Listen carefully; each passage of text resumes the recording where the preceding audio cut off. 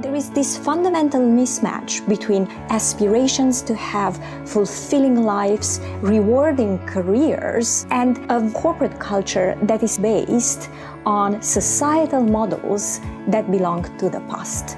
In order to not wait for another 217 years for the current gender gap to be closed, very purposeful, strategic interventions are needed. Many of the organizations that we work with are looking for a roadmap. What do I need to do with my leaders and with my own individual men and women to ensure that we make progress? Over the next year, you will be seeing lots of new innovations on what you can do to accelerate your impact. Go on the journey with us and get the kind of results that great organizations are looking for.